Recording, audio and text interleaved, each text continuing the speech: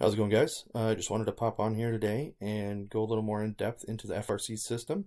Today we'll be covering PAILs and rails. So we've already gone over what the goals of FRC are. We've talked about CARs, or controlled articular rotations, and how useful they can be. Now we're going to talk about PAILs and rails and how we implement them. PAILs and rails stand for progressive or regressive angular isometric loading.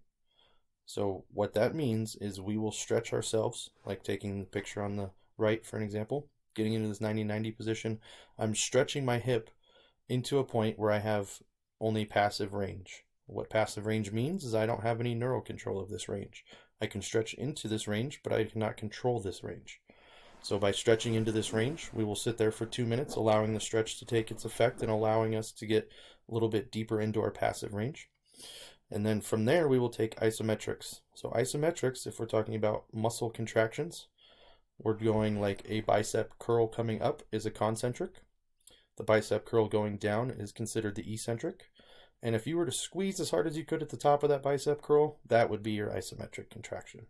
So in this, because we're already in a passive range of motion where we don't have any control, we're able to isometrically contract the tissue around this joint, trying to get it to move the way we want it to. So what this allows us to do, increase and strengthen our active ranges of motion. So if I'm stretching into a greater range of motion than I currently use, and I'm applying neural drive to this range of motion, which will then create new neural pathways, I'm starting to get more control. A couple other things that happen with PAILs and rails.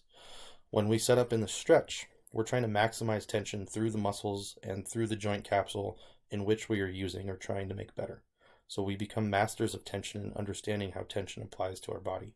Now, once the tension has been created and we're stretching and getting maximal tension through the joint, we will then use the law of irradiation as we do our isometrics. And the law of irradiation states, as we went over last week, is any muscle that is contracted will then start recruiting muscle fibers nearby to help it with the contraction. If they're already contracted, it will then strengthen the contraction that those previous muscle fibers had. So overall, PAILs and rails are going to be, the big part of what we do as far as increasing your range of motion and giving you better control of your body.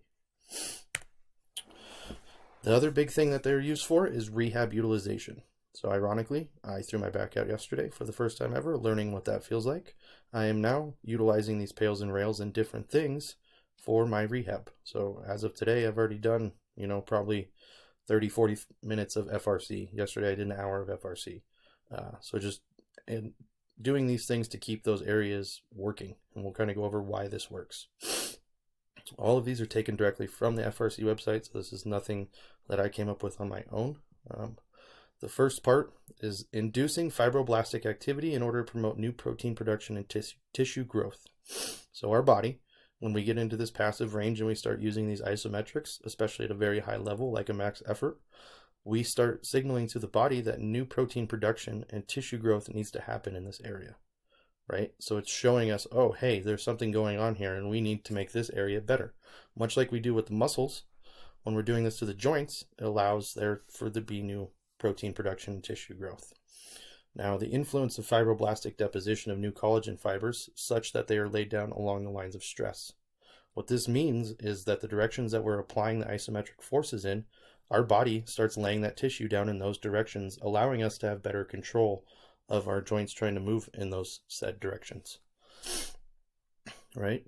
One of the big things that I think is a huge part of using PAILs rails for rehab or injuries is it prevents post-injury neuromuscular inhibition.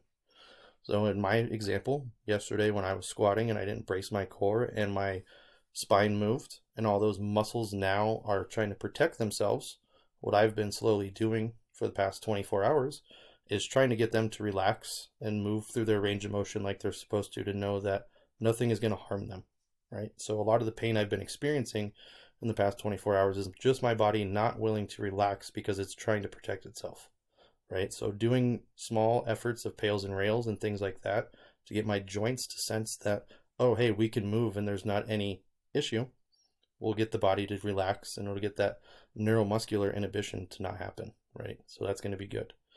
Another thing we're going to do when we're doing the PAILs rails is we're able to maintain or even increase muscular strength and function around the injured area. So if you have a shoulder injury, like my shoulder likes to dislocate, I've been working on maintaining and increasing my muscular strength and function around my shoulder joint.